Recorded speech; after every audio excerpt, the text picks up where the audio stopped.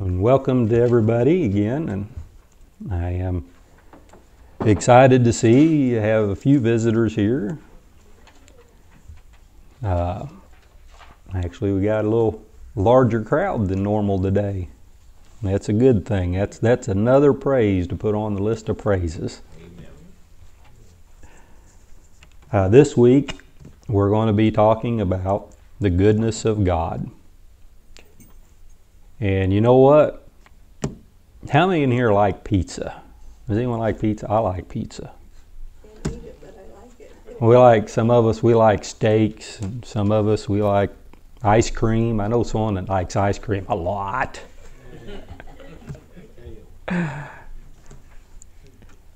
For me, the goodness of God, you want to hear me talk about it a lot. Because the goodness of God to me is like eating pizza. It'd be to Dad like eating ice cream. Amen. You don't eat it once and say, wow, that was good, and move on. You know? No, I usually still sneak a pizza in every now and then. And I know Dad, I catch him off and on with ice cream. I even got a few pictures to prove it. But he didn't eat ice cream once and decide, you know what, that was really good and never have it again. So that's kind of the way I am with the goodness of God, because I tell you what, I don't think we hear it enough. So many times we got the world hammering us down on a regular basis. There's always plenty of negativity around us. And I'm sorry to say, many religions like to take out their big God whooping stick, and it has God on there, and they go to beating you with it, and you think, I had to put up with beating all week long from the world. Why would I come to church and get another beating? So if you're looking for a beating at church, you may have to look a little harder somewhere else. Now, I might step on a toe or two every now and then, but the majority of the time, I'm all about the goodness of God. We're going to start out in Mark 4, 35 through 41. And the same day, when even was come, he saith unto him, let us pass over onto the other side. Now this is Jesus. They're getting ready to go across the sea to the other side. He'd been teaching all day long. There was a lot of people there. And there's a lot of lessons we can get from this. You know, sometimes, you know, people will see me up here, and I'm up here preaching, and you know, every now and then, I got to kind of unplug from everybody. I got to recharge. And whenever I see that Jesus needs to, that makes me feel a lot better. You know what? If the Son of God has to unplug every now and then, there's nothing wrong with me taking a break. And when they had sent away the multitude, they took him even as he was in the ship, and there was also with him other little ships. And there arose a great storm of wind, and the waves beat into the ship, so that it was now full. And he was in the hinder part of the ship, asleep on a pillow, and they awake him, and saith unto him, Master, carest thou not that we perish? And he arose and rebuked the wind, and said unto the sea, Peace, be still. And the wind ceased, and there was a great calm. And he said unto them, Why are ye so fearful? How is it that ye have no faith? And they feared exceedingly, and said to one another, What manner of man is this, that even the wind and the sea obey him? Amen. So today I'm wanting to talk about, in verse 38, and they said unto Jesus, Master, carest thou not? Jesus cares. And it's interesting that we start out, when Jesus says, let us pass to the other side, he already said where we're going. Many times we have direction in our life, we just don't follow that direction we were given. God gives us direction. He says, you're going to pass to the other side. But then them storms show up, problems arise, and first thing we say, Jesus, don't you care? That to me is an odd question. The disciples have been with him. They've seen him perform miracles. They've seen people healed. They've heard messages he's preached. And then they question whether Jesus cares or not. We have the same thing goes on so many times in religion. Time they get the God stick out and they beat you, and your world's done beat you down. You go to church, you get some more beating, and you got to wonder, God, do you even care? We're going to cover some of that today. We're going to talk about the goodness of God. God does care. Let's go to Romans 12:2. And be not conformed to this world, but be ye transformed by the renewing of your mind, that you may prove what is good and acceptable and perfect will of God.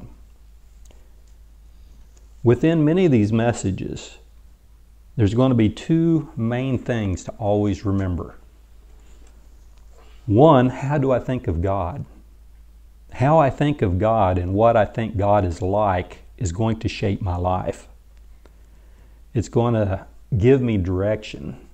If I think God is going around punishing me on a regular basis, I'm going to live a fearful life. I mean, every day the world's beating you down, and now a God that we worship is beating us down too. That's not a good way to live. But when I understand that God loves me, wants the best for me, and He don't have any reason to punish me. You say, well, how can you say that? Well, when Jesus died for us on the cross, He took the punishment for every one of us, for every sin we've ever committed. God punished Jesus for our sins. Why does He need to punish you now? He's already punished His Son. His Son has paid the price. There is no price for us to pay. I lost my temper the other day. God's going to strike me down? No. He struck His Son down for my sin. When I accept Jesus Christ as my Lord and Savior, I have accepted that He paid my cost. It is there for me to simply receive. So many times we don't just receive. He's paid the cost. God does not need to punish us. Well, you know, I had liver issues for a while. You know, I could easily sit down and say, you know, I don't live a perfect life. Sometimes I do things I shouldn't have done. God surely must be punishing me. No. God punished His Son on the cross for all my sins. You are free. Jesus came to set us free. He did not come to punish us. He did not come to torture you somehow, to somehow teach you a lesson. That is not why Jesus came. He did not come to condemn. He came to save. We need to change how we see God and how we see ourselves. That is the renewing of your mind. You need to understand when you accepted Jesus as your Lord and Savior, you are a child of God. People make it too complicated. I was thinking of it the other day. I help my kids out anytime I can. And they're grown. By world standards, they technically are not my responsibility at this point. They're adults. Go take care of yourself. No. I still help my children. Surprisingly enough, my children don't live their life the way I think they should live it. I mean, surely anyone that's got kids can going to relate. Well, you know, little Johnny, I wouldn't have done it that way. But I still love my child. And when he doesn't do things the way I think he should do, sometimes he gets in trouble. I'll help him out where I can.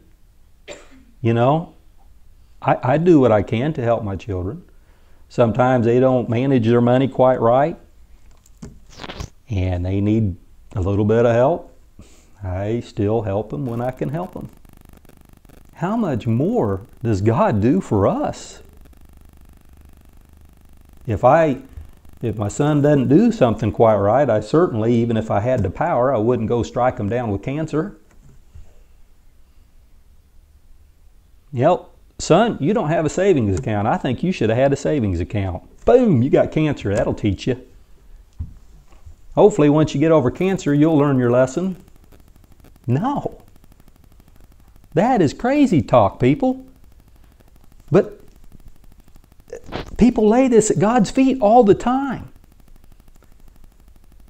It just drives me insane when someone tells me that they're sick and God must be trying to teach them something. No, He sent His Son to teach us. We have His Word to teach us, and we have the Holy Spirit to teach us. We do not need cancer. We don't need the flu. We don't need the colds. We don't need broken bones. God does not work that way.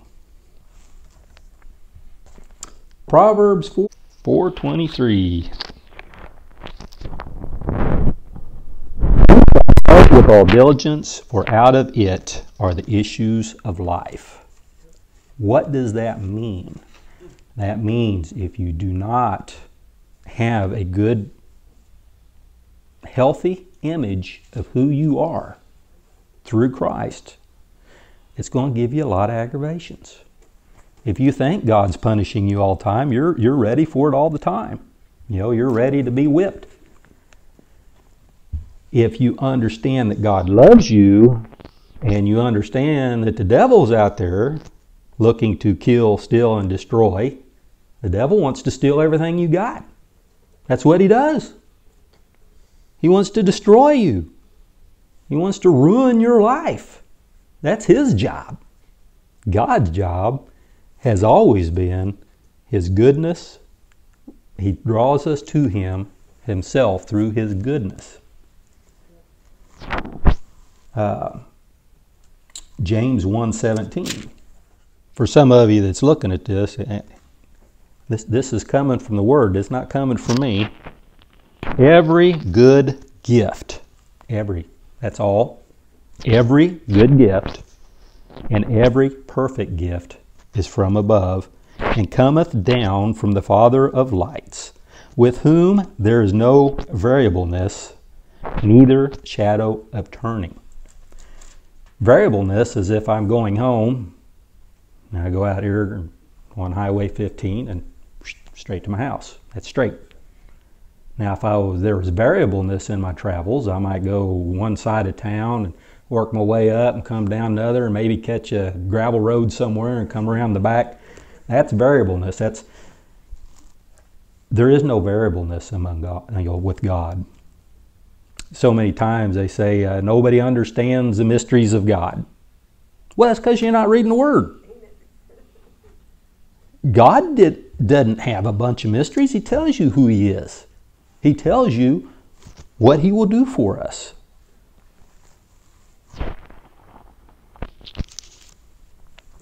Let's go to Acts 10:38. How God anointed Jesus of Nazareth with the Holy Ghost and with power, who went about doing good and healing all that were oppressed of the devil, for God was with Him. Jesus had said in there, if you've seen me, you've seen the Father. Meaning that if we look at Jesus' life, look at what Jesus did, He didn't do anything outside of God's will. He didn't do anything that God did not ask or appoint Him to do. And here it says God appointed Jesus. To do what? To go about doing good and healing all that were oppressed of the devil. God is looking to do good through His Son even. God was with Him. They worked together. John 10:10. This is one we all ought to know by heart. I've noticed I've had this and highlighted many times. The thief cometh not but for to steal and to kill and to destroy. And that's the devil. That's what he came for. He came to ruin your life. He came to make you miserable. He came to make you sick. He came to take all your finances. Man, if you want, you can say he even come to give you a blowout and a flat tire on your car. If it ain't good, it didn't come from God. Now, one of the verses that people confuse a lot of times, God can make good out of anything that happens to you. So if you wake up, you go out and you got a flat tire, I don't know, I don't believe that God can give you a flat tire, but I'll bet you some good can come of it if you are living and believing that God only has the best for you. I am come, and this is Jesus speaking, I am come that they might have life and they might have it more abundantly. Jesus came to make our lives better. And when you look at Jesus coming to make our lives better, Jesus says, you've seen me, you've seen the Father. God came to make our lives better. God does not come down to make us miserable.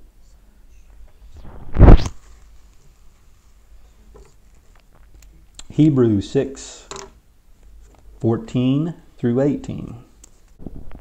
Saying, surely, blessing, I will bless thee, and multiplying, I will multiply thee. And so, after he had patiently endured, he obtained the promise. For men verily swear by the greater, and an oath for confirmation is to them an end of all strife. Wherein God, willing more abundantly to show unto the heirs of the promise, that's us, we are the heirs to the promise, the immutability of his counsel, confirmed it by an oath, that by two immutable things, in which it was impossible for God to lie, we might have a strong consolation who have fled for refuge to lay hold upon the hope set before us. There is a doubling in verse 14. By blessing, I will bless thee. That's multiplying. That's times two. That's, you got your blessings and then you got the little two up there. That's times itself. Blessings upon blessings. Multiplying upon multiplying. God wants the best for us. He set out the best for us. Many times we don't have it because we don't receive it. It's out in front of us. Take a hold. Men swear by greater. That's many times you hear someone, they'll swear on the Bible or swear on their mother's grave, which would be kind of a bummer for me because mom's still here. But God cannot lie. It's impossible for him to lie. So one truth, God says, I will bless you. God says, I will multiply you. And then he doubled down on it and he gave an oath. And God, simply by his word, that is truth. But for God to give an oath as well is truly an amazing thing. God has promised and given oath saying he will bless us. And he said he will multiply us. And somehow or another, people will still talk about how he's going to beat us up. Yeah, when you take the time to read the Bible, you're not going to see anywhere in the New Testament that God's looking to beat you up. Exodus 34:6. Well, let's look at some of the Old Testament here. We'll get you bouncing all over the Bible. That'll keep you on your toes. So Moses, said a little setting here, had asked God that if he could see him, if he could see God. And it's been stated in here in different places that more than likely if we were to look at God directly, we wouldn't even survive. I mean, it's just too much.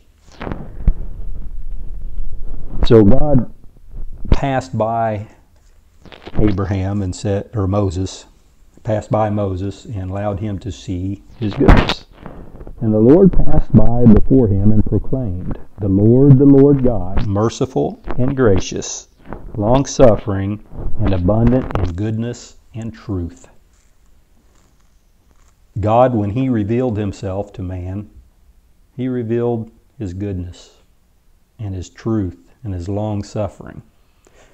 But what about all these places in the Bible where he's wiped out entire civilizations and such? I've had it explained to me in a way that kind of makes sense. If you have a cancer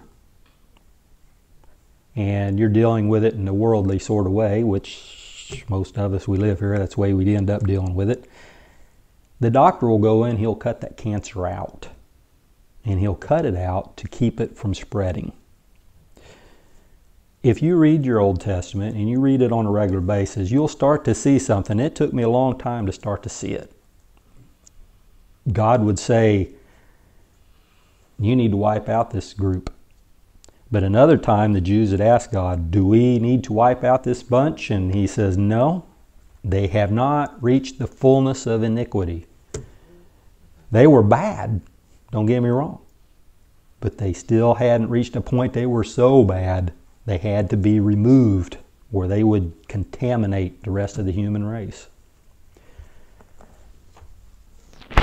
Let's go to Psalms 27:13. Sometimes we endure trials of our own. We have sicknesses, we have things that wear us down.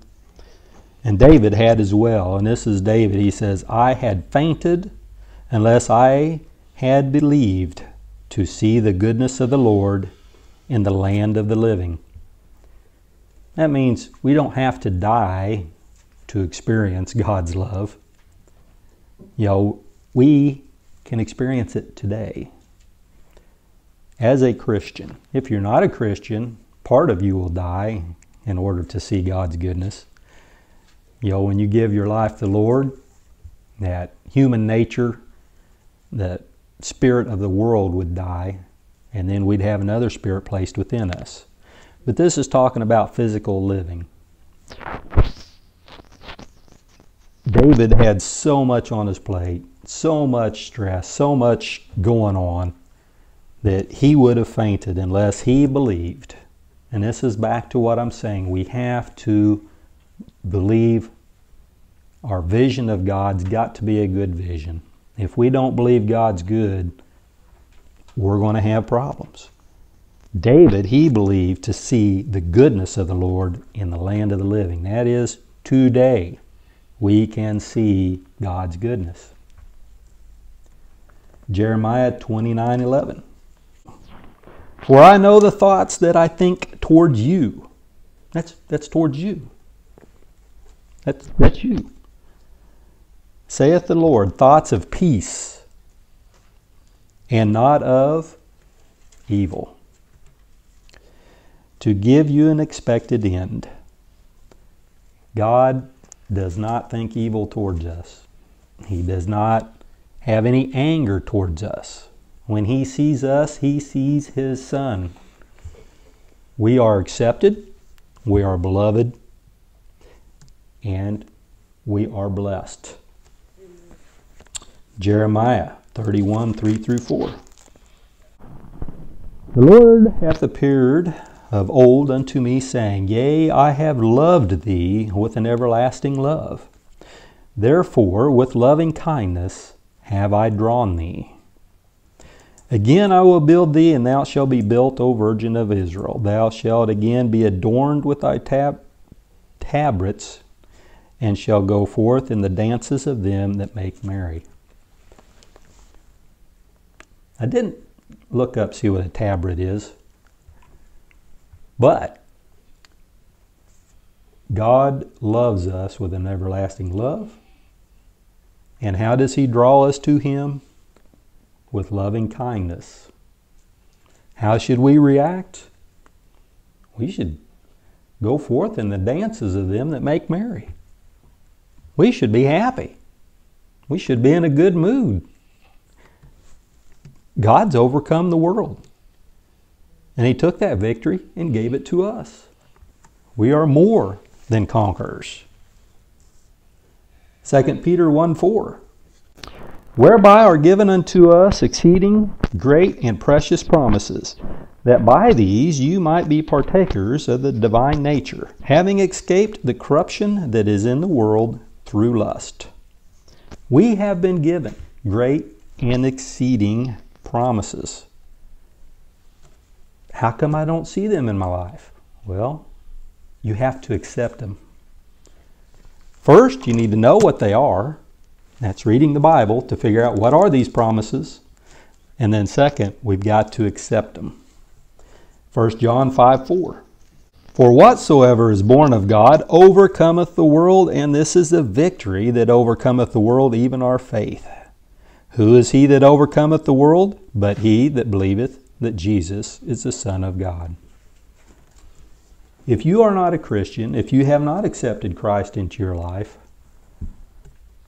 these promises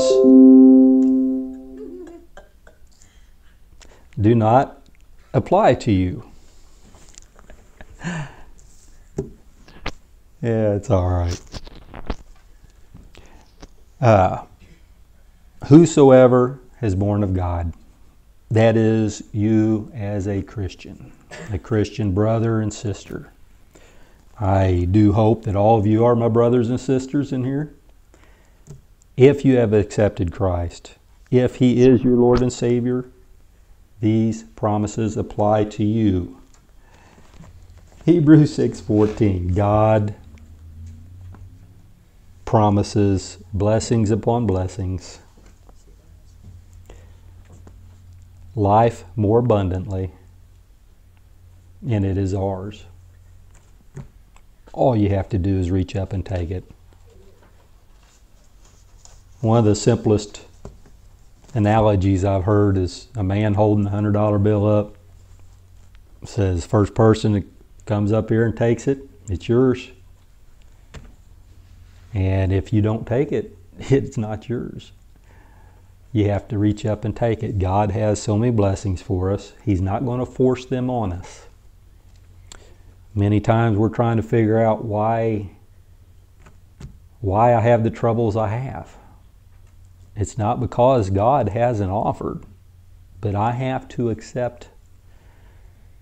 And this is a tough one for me sometimes it's tough for me to understand who I am as a Christian. Many times it's hard for me to accept that I am worthy. I don't feel worthy sometimes, but I have to know and I have to believe that because God is worthy, Jesus, and I've accepted Him in my heart, because Jesus is worthy, He has made me worthy. As a brother and sister in Christ, everyone in here is worthy of these blessings. If we don't have them yet, it's because maybe we have a flawed image of God, and maybe we have a flawed image of ourselves. And for me, it's the latter most of the time. I have a flawed image of myself. Many times when I'm up here, I feel I project confidence, and I project what's going on, but that's the, in the Word, but that's the Holy Spirit working through me. The Danny that's at home, sometimes I don't feel like I measure up. Sometimes I don't feel like I'm enough. But I have to push them feelings aside and know. Sometimes we don't feel like it, but we have to know. That's a renewing of the mind. Know who you are. Know. Don't let feelings mess with you, because they will.